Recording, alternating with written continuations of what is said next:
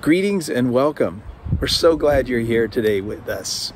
Welcome, Free Methodist Church family, and for those of you who are tuning in from around the country and around the world. Well, here we are, week 18 of this pandemic.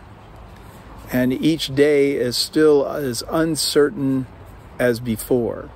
And we're weary. And we wonder about the future. And yet, God is still God. He's not left us. He has not changed. And we have come together because we believe in God. We trust in God. We place our hope in God. Hear these words. Sing praises to God, O you saints, and give thanks to God's holy name. We exalt you, O God, for you have restored us to life. We may cry through the night, but your joy comes with the morning. You hear us, O God, and you are gracious in our distress. You turn our mourning into dancing. Our souls cannot be silent.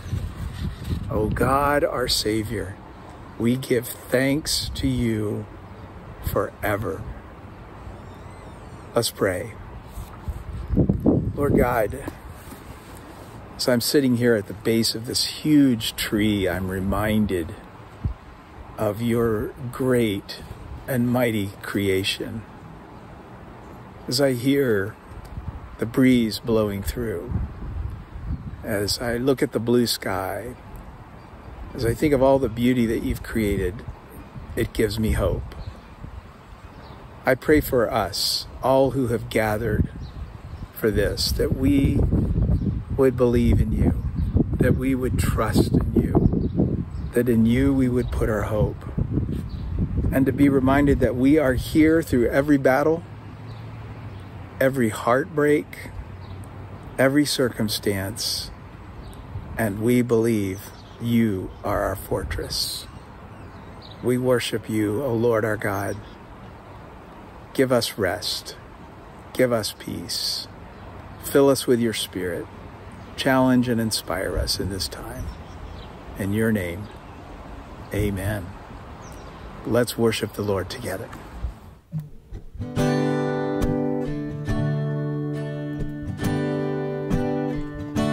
Bless the Lord, oh my soul, oh my soul.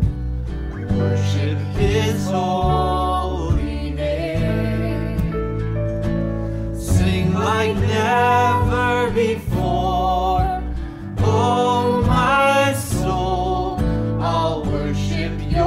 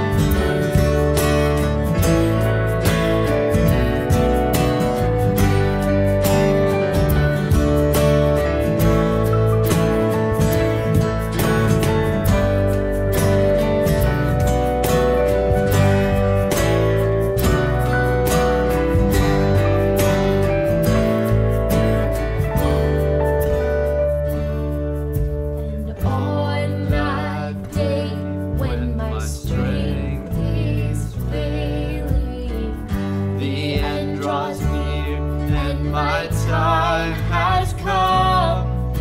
Still my soul will sing your praise unending. 10,000 years and then forevermore.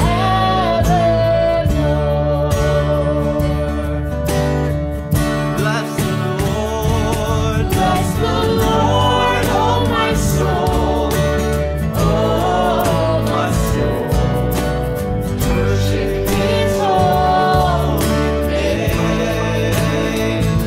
Sing like never before. Oh my soul, I'll worship Your holy name. Oh bless the Lord, oh my soul, oh my soul. Worship His holy name. Sing like never before. Oh my soul, I'll worship Your holy name. I'll worship Your holy name. I'll worship Your holy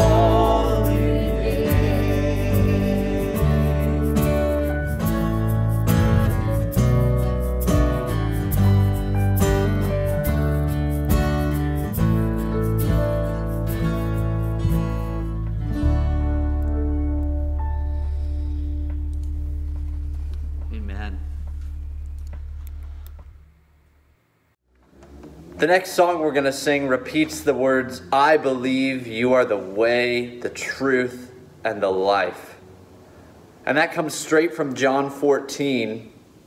After Jesus has resurrected from the dead and he's met with his disciples several times, this is one of his last teachings to them before he ascends to the Father. He says, I am the way, the truth, and the life. No one comes to the Father except through me.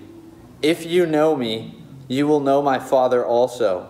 From now on, you do know him and have seen him. And so, as we sing this song, let's think of it as a creed, that together we are proclaiming this belief that unifies us as disciples of Christ.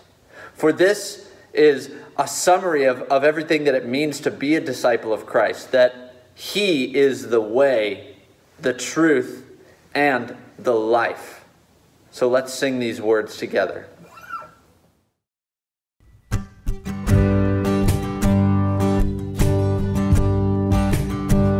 Through every battle, through every heartbreak, through every circumstance, I believe that you are my fortress, you are my portion, you are my hiding place.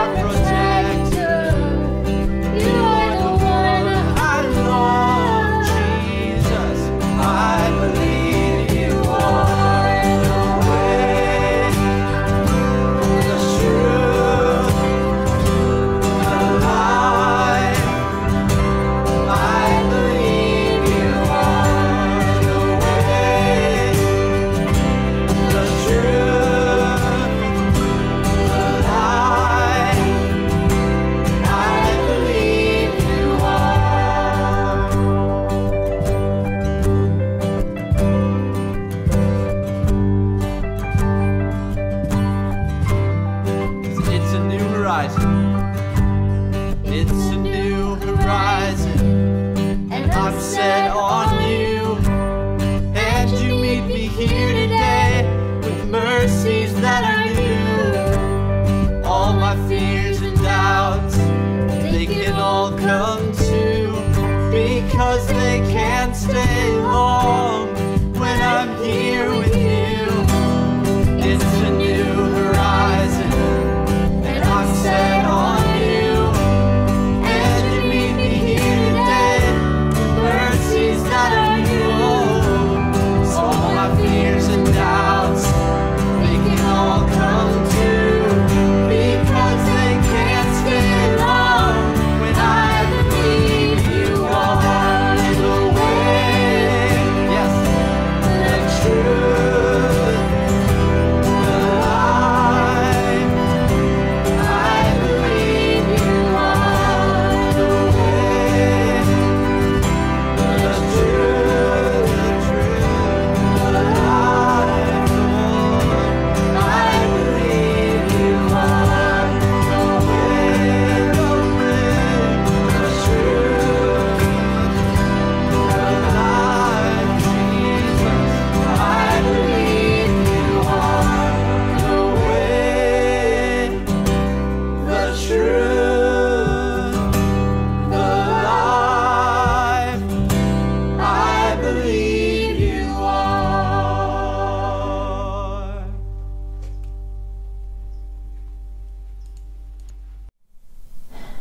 Jesus, we believe that you are the way, and we ask right now that even though it feels so difficult to see a way forward or to even know what the future will bring, that we can trust you to provide a path for us. We believe you are the truth, and in a world where it can be so difficult to separate the truth from the lies, we ask that you would reveal your truth to us and give us the bravery to speak it. And Jesus, we believe you are the life. Many of our lives have been upended recently. We ask that you would give us new life and strength to live it by drawing close to us. And Jesus, you are our protector.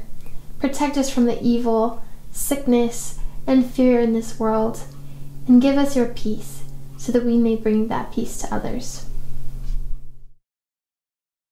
Hello, church. Happy Sunday. We have a few announcements for you today. The first is just a reminder about our 2 opportunities for gathering on Sunday mornings apart from our home church service that's sent out at 8 o'clock a.m. that you're watching right now. The first is our Under the Tent prayer time at 10:45. This takes place in the upper parking lot, and it's just a time to fellowship, pray, and listen to contemplative music. And if you would like to join, please RSVP in advance just so we have an idea with numbers. You can do this by visiting our website or looking out for an email on Fridays or Sunday mornings. The second is our online prayer and share time. This is similar to what we do under the tent, but is online on Zoom. So if you'd like to join that, the link to join can be found on our website and also on our Sunday email. If you would like an opportunity to pray throughout the week, we're continuing our midday prayer time, which is every weekday at 11:30 on Zoom. Each day a different pastor will be available, and you can come and pray with them for anything that's going on, whether it's in your life or in the community or in our world. We know there's so much happening. So please join that. The link to join is on our website. FMCSB Summer Reads is continuing their reading through the book Trouble I've Seen, Changing the Way the Church Views Racism. A few weeks ago, they had their first Zoom discussion on chapters 1 through 3 of the book. And on July 25th, there will be a second discussion on chapters 4 through 6 of the book. So if you would like to be a part of that, please read those chapters and come ready to ask questions, bring your thoughts and comments to the group, and the link to join can be found on our website. If you would still like to be a part of that, even if you weren't a part of the first discussion, you can still join. Please email Pastor Nikki and she'll give you more information about that. It's been a while since we've given you an update on Masks on a Mission, but I talked to Shannon this week and she let me know that they've reached their goal of creating 3,500 masks for those in our community who are on the front line.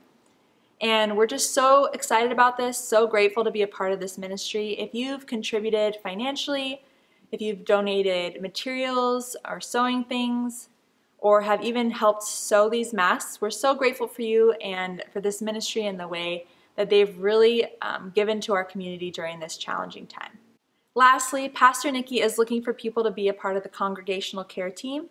This is something that we talked about a while back when the pandemic first started, but it's become a need again in our community and in our church. So if you would like to help make phone calls, pray, or do grocery shopping for those who need extra help, this is a great way to do that. And right now, grocery shoppers are especially needed. So please contact Pastor Nikki if you would like to be a part of this or help in any way. For my senior seminar class at Westmont, we read a book called The Will of God as a Way of Life.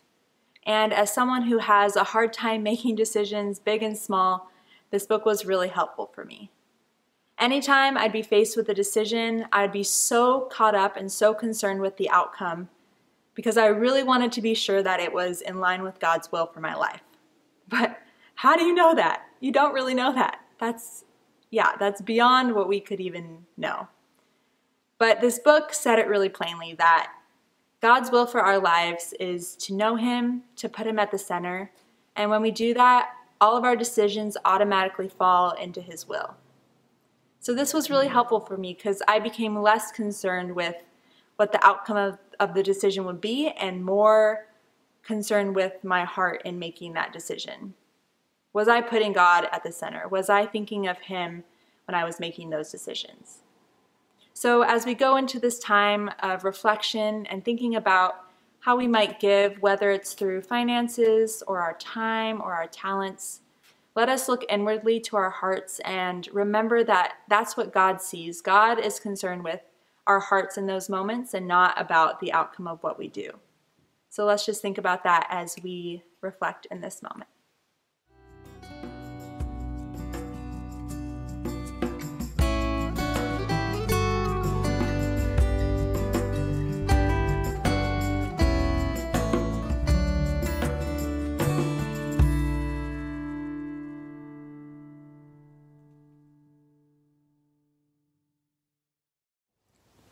Hey FM kids, Pastor Jake here. Do you like stories? I think we all like stories. My daughter Sophie, this is one of her favorite stories, Ollie the Stomper. It's about a little duck who goes in search of rain boots. So that's one kind of a story, is just a story about a search for rain boots. But you know what my favorite kind of stories are? Stories about the ways God has worked in people's lives. Do you know that everyone you know has a story of their own? Your mom, your dad, your siblings, friends, even strangers at the park or the store. Each of them has their own story of their life.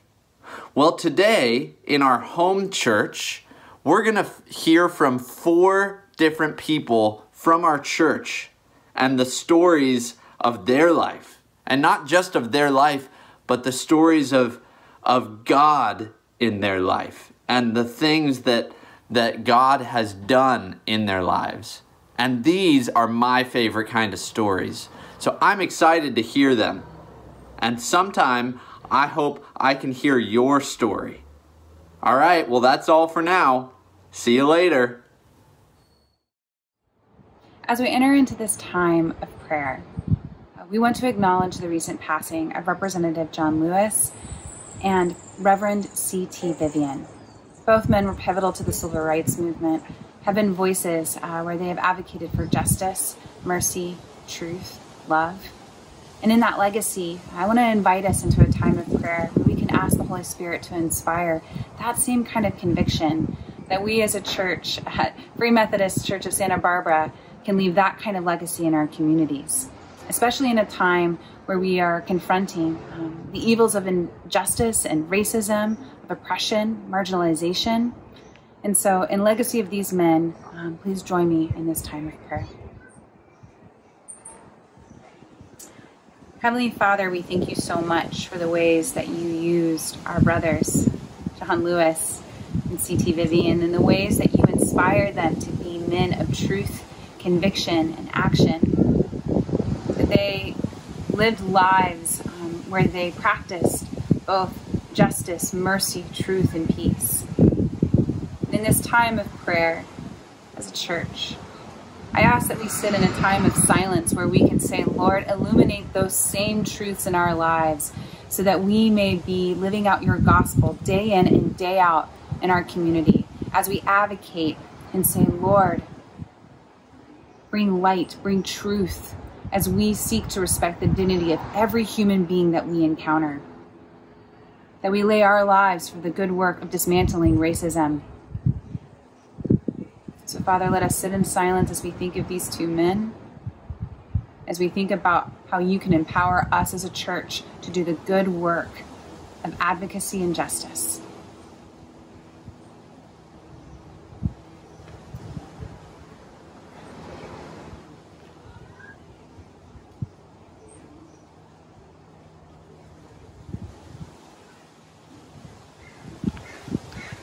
Thank you, Holy Spirit. And in the name of the Father, and the Son, and the Holy Spirit, we say, Amen. Amen.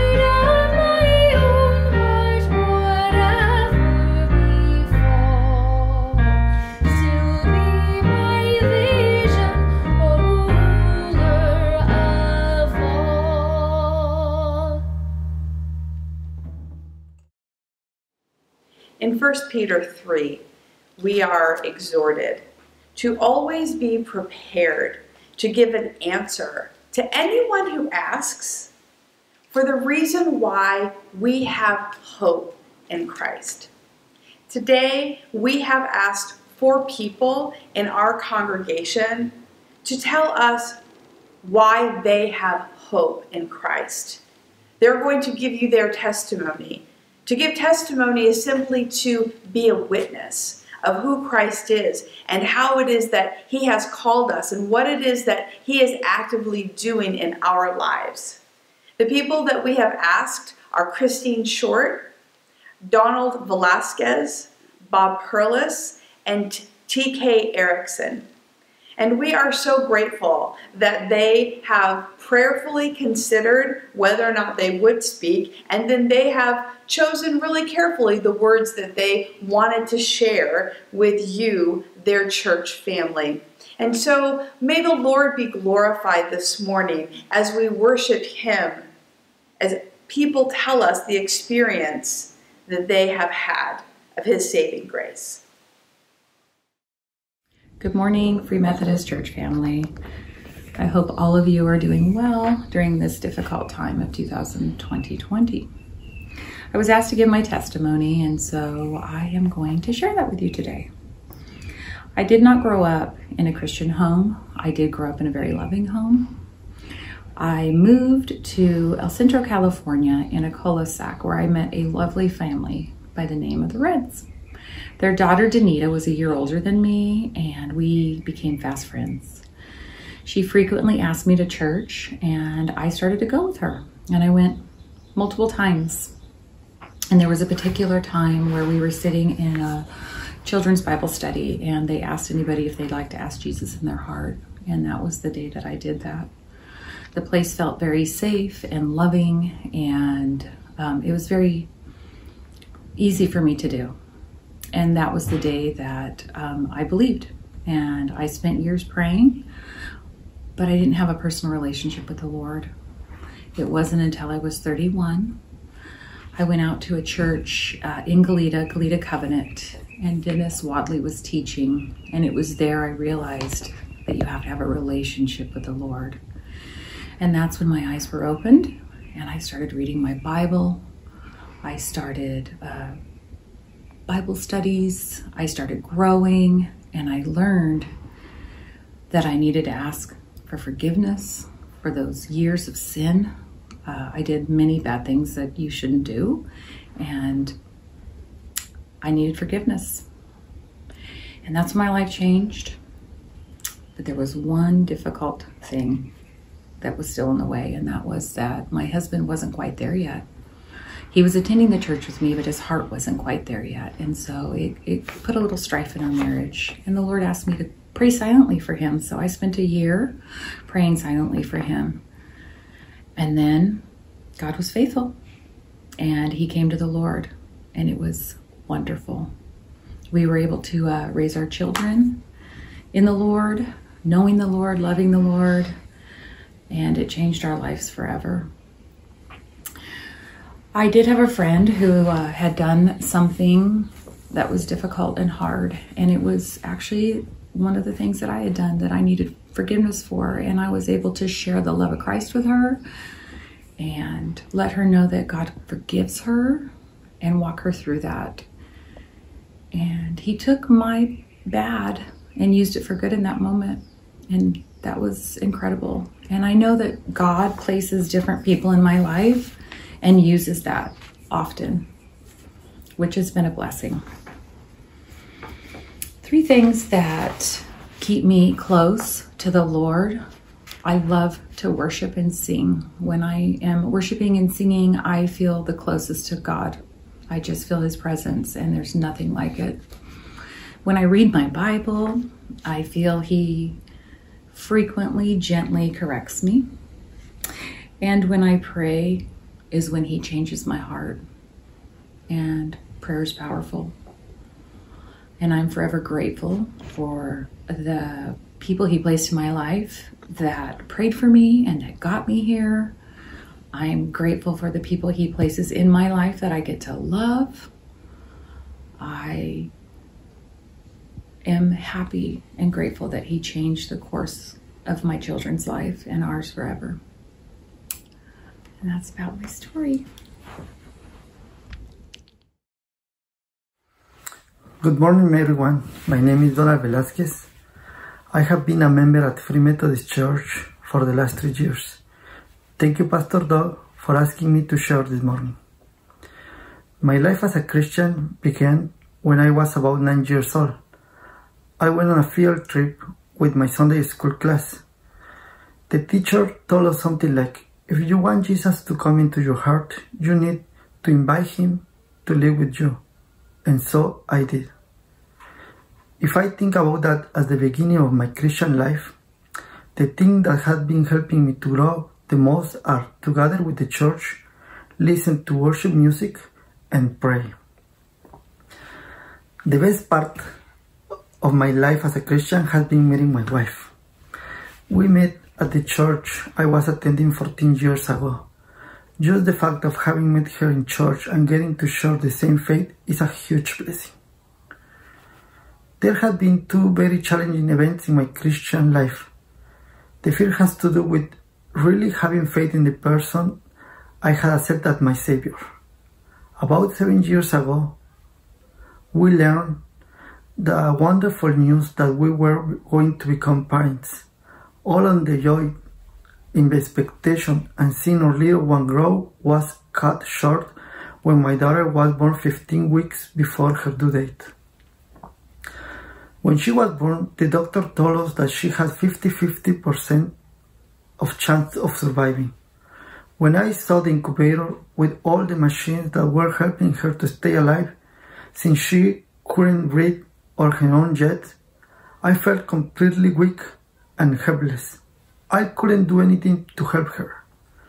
The only hope I had was to ask God to allow her to live.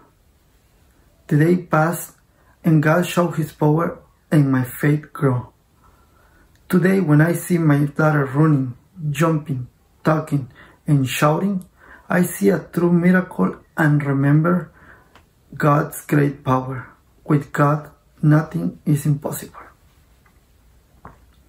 The second event that has challenged my faith was when I went through a very difficult situation a few years ago. This time, it had to do with forgiveness. For many years, I had heard that Jesus forgives sins. I had experienced His forgiveness in my life. For me, it was easy to say that God forgives my sins, that Jesus taught us to forgive others, and that we should love our enemies. While this is all very true, it becomes difficult when it is our own turn to forgive. It was a time when I had to practice what I believe. My character as a Christian was being challenged. The situation was becoming a very heavy burden to carry, and I was consumed by it 24 hours a day, 7 days a week. It was an internal fight. I want just to forget what happened and have things magically go back to normal. But the more I tried, the more I was buried in it. It was that by my own strength, I couldn't do anything. It was the Holy Spirit work. I had to become broken before God and surrender this heavy burden to Him, because after a few months, it was too heavy to carry. With the help of the people that God put around me, I began to understand the message that I had heard for years. And one day, I decided to forgive. I decided to give up this burden, and I was freed from the chain that was dragging me down. And now, how do I know that I truly forgave? Because now when I think about the situation, it doesn't torture me anymore. It is a memory that I can erase it, but it doesn't continue to hurt me. From this experience, I have learned 2 pieces of advice that I can give to our church. They are written in the Bible in Mark 12:29-31. To love the Lord our God with all our hearts, with all our souls, with all our minds, and with all our strengths. And the other is to love our neighbors as ourselves. Good morning, church. I'm Bob Perlis. Cindy and I have been members for the last 23 years. We attend the third service and have had the privilege of being a head usher for the last 15 years. I'd like to give you my testimony. I'm 99% Ashkenazi Jew with Russian and Lithuanian lineage. My father is a Jewish baker. I was born in Brooklyn, and I never saw the inside of a church, or a synagogue for that matter, until I was in my 20s. On graduating high school, I had a strong desire to find the truth, to find and appropriate those truths that would help me. I'm building a compass of sorts to navigate a life full of contradictions and confusion. I want to know right from wrong. A light unto my feet, in retrospect. By 1972, I had been in the service for 4 years, the Air Force. I'm married. I just got a degree in political science from UCSB with an emphasis on political philosophy. following my desire to find the truth. I found out that the philosophers that I was studying, the teachers that I had, were not truth tellers. In fact, after some consideration, I found that they were possibly more confused than I was. By 1976, now I'm 30, my career is being established at Raytheon. We just bought a new house. My best friend, Ted Podway, who was my best man at my wedding, would talk to me about Jesus Christ. My friends were leading me towards the church, and now I get a knock at the door. Well, it turns out to be the proverbial Revelations 3:20. Behold, I stand at the door and knock. If anyone hears my voice and opens the door, I will come and sup with him, and he with me. Well, these two, who was knocking at the door were two Mormon missionaries, and what they offered me was 6 lessons to go through the scriptures. Now, what I learned in the Bible was that the Word was God, and Jesus Christ was the Word of God, and the whole Bible consisted of those words. The words that were most important to me were John 8:31-32. It says, Jesus told those Jews who believed in him that if you continue in my word, you will be my disciples indeed, and you will know the truth, and the truth will set you free. Well, this is what I've been looking for. This is the truth I had been seeking. It was a fulfillment of my desires, and at that time, a fulfillment of my prayers. Now, what the next steps were, to find a Bible-believing church. We joined the Goleta Federated Church with what was our faith parents, and acquired a handful of wonderful friends, and began to life in the Word, and in church, and in fellowship. Afterwards, I became a leader in my Bible studies at Raytheon, which lasted 20 of the 23 years that I was there. Life's good in God. How did you end up at Free Methodist Church? Well, we were going to another church, and my son, Daniel, who was attending Free Methodist, said, "Dad, can't we worship together?" And it really struck our hearts, and Cindy and I then quickly talked to Danny and Cheryl, who were friends of ours, and we joined the church, and have been there ever since. Can you tell me what has kept you growing since you became a Christian? Well, that would be prayer. That intimate time with God where I could ask the tough questions and be supported in his blessing of indwelling.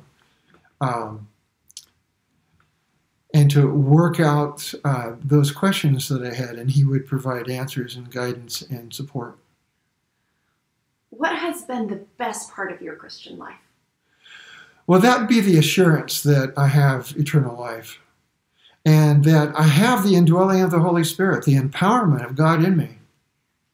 The other thing is my children and my wife, and they do deserve the best husband, and they deserve the best father, and it has helped me to grow in Christ. What has been the most challenging part of your Christian life? That would be defaulting to my flesh, to the human instincts and understandings that I have, rather than stopping and being informed by the Word of God, by the Holy Spirit, and what the path forward, the things that are right to do.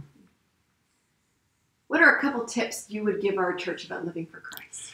That would be to be joyous, as the Word says. This is the day the Lord hath made. Rejoice and be glad in it. And the other one would be is that don't let your faith, your walk be impeded by the mysteries of the faith, by the things that you don't know. Rather, hold fast to the hand of God and to Jesus Christ and run the race to its completion and ultimately into his arms. Hi everyone, my name is TK Erickson and I'm excited to share with you my faith journey today. I was born in a small rural village in southern Laos at the end of the Vietnam War. My father had joined the Laotian army when he was a boy and then fought with the Americans. When I was a few months old, my family decided we had to escape Laos. My father, my mother, my older sister and I fled across the Mekong River and we ended up in northeastern Thailand managing a silk farm. There, when I was 3 years old, the Thai army came and arrested and transported my family to a refugee camp where we had lived for 5 years. And when I was in the refugee camp, my brothers were born. I had really great memories in terms of my involvement. I learned traditional Thai dancing, and I also attended preschool and learned Laotian there. When I was 7 years old, my family was sponsored by the Church of the Latter-day Saints, and we came to the United States. We landed in St. Louis, Missouri, and during the first few months while we were there, I remember the Mormon missionaries would come to our home and they would have tea with my parents. And even though they couldn't communicate each other's language, but it was really important that they reached out to our family. And after that, my parents decided to move to Minneapolis, Minnesota. They actually knew some friends there, and they had settled in Minneapolis because they had a lot of Laotian families there. And so during that time, I started learning English. I was going to school and learning English. And then my parents started working 2 jobs. And it was pretty difficult. My brothers and I were often left alone. My time there was really difficult in the sense that I had to learn English quickly, and then I became the translator for my family. And one of the best memories during that time for me was a neighborhood church member stopped by during Christmas and brought us bags of Christmas gifts. And it's the first time we received any toys, and it was so precious that I didn't even open some of the gifts. And then later, my parents wanted to move to a smaller town, and we ended up moving from town to town, and then we ended up in Mountain Lake, Minnesota. And that was a small Mennonite town of about 2,000 people. And there, across the street from us, there was an Assemblies of God pastor, and he reached out to our family. We got to know him and his family, and my parents really encouraged my brothers and I to go to church. And as we went to church and got to know his family, I developed a better understanding of what it means to be a Christian and to be saved by faith. During my high school year, I went to a church camp, and I actually accepted Christ for the very first time. And I stayed involved in junior high and high school. And then one of the most critical years in my life was my junior year in high school. And that's when I got a chance to go to Germany on a full scholarship. That year in Germany, I relied on God, and I learned to really adapt to a new culture and a new language. And there, God provided for me with a wonderful host family, and also many, many great friends. I returned from Germany my senior year, and I was befriended by a math teacher and a former pastor, and He was very instrumental in helping me to navigate my college options. He presented me and encouraged me to look at Bethel University. And that's where I ended up. It was one of the best decisions of my life. I ended up meeting amazing people and making lifelong friends. Looking back at my life and my journey from Southeast Asia to the United States, there were always people of faith who looked out for me and helped me to navigate important life decisions, whether there be Mormon missionaries who welcomed us into the United States the first few months, or an Assemblies of God pastor who welcomed us into the church family, or a neighborhood church member who brought us bags of Christmas toys to my brother and I in Minneapolis, or my host families, my admissions counselor, or my college friends' parents. These were really important people in my life. One of my callings in my life is to befriend and welcome people who are outsiders. One of the ways I try to live this out is by working with high school and college students, specifically first generation and underrepresented students, to access and succeed in higher education. And that is the condensed version of my testimony. And I'd be more than happy if you have any questions to share with you my story. And hopefully I'll be able to share with you in person. Thank you for listening to my story.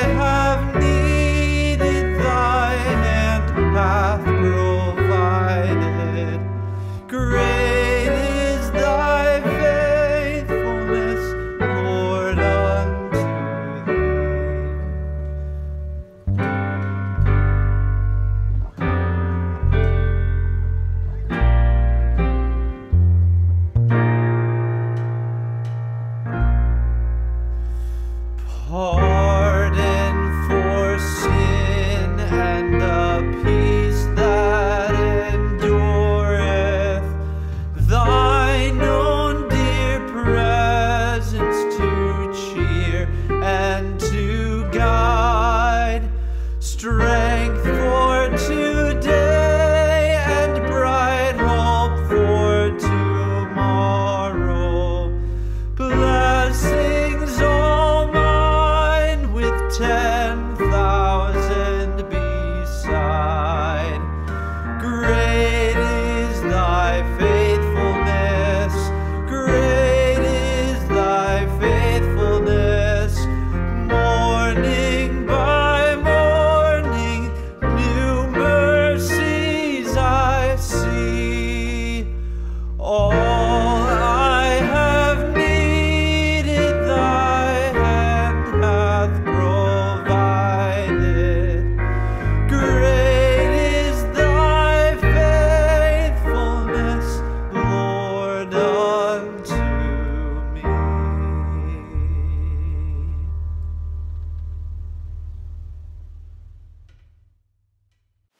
Thank you so much, Christine, Donald, Bob, and TK.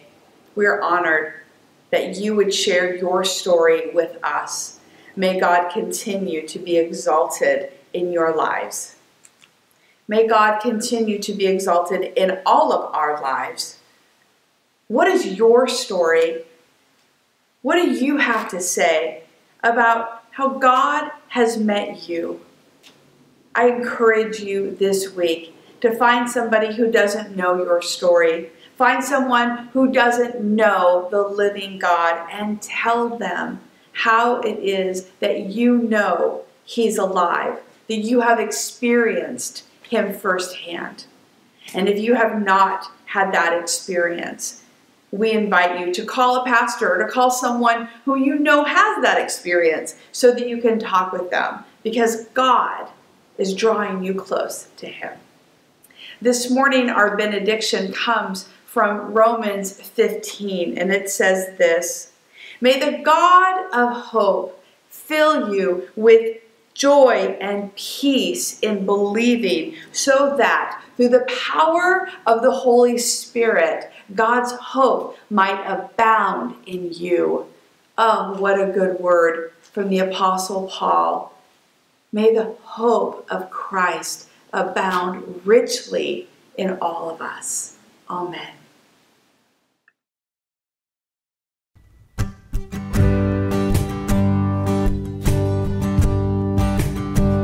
Through every battle, through every heartbreak, through every circumstance, I believe that you are my fortress, you are my portion, you are my hiding place.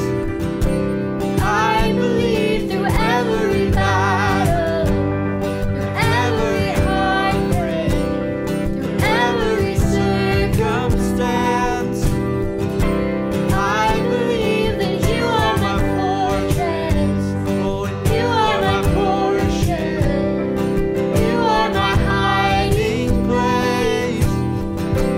I believe you are the way, the truth, the life.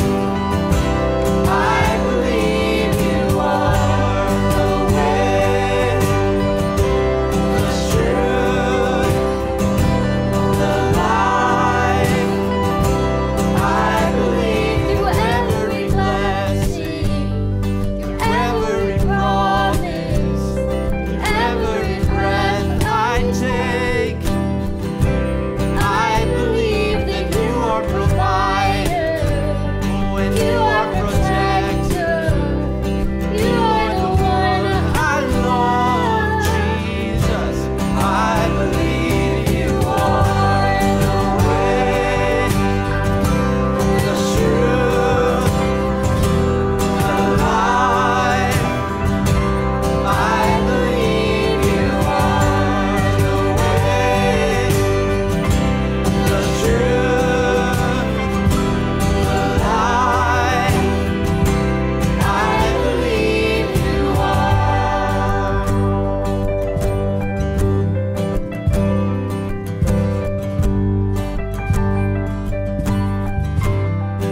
It's a new horizon.